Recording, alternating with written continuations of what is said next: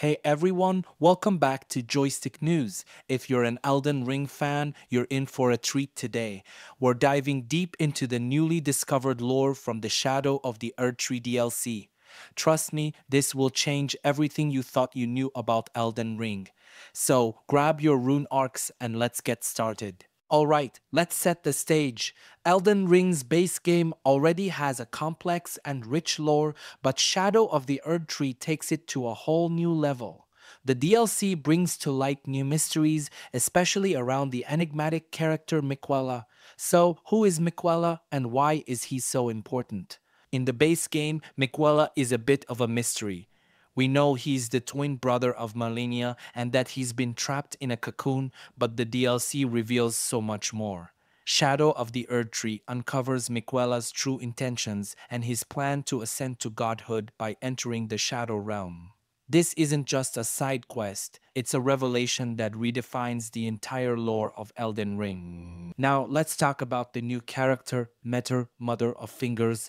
This character is introduced as the first child of the Greater Will, one of the outer gods influencing the lands between.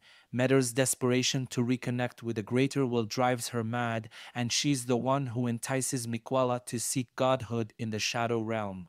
This adds a whole new layer to the story, explaining the chaotic nature of the world and the ongoing conflicts. Completing the Count Emir questline in the DLC is another game changer. Emir's dialogue and the final boss fight reveal crucial details about the Greater Will and the Two Fingers.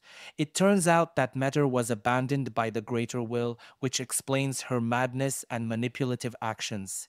This recontextualizes the role of the Two Fingers and their influence over the Tarnished. The final boss fight in Shadow of the Erdtree is a real eye-opener. We face promised consort Radon in a climactic battle that reveals Miquella's true motives. Miquella's goal is to overthrow the Greater Will and the Erdtree, aiming to break the cycle of chaos brought about by his mother Marika. If successful, Miquella would bring true peace to the lands between, making the Age of Stars ending the only good ending in the game. This makes us question our role as the Tarnished.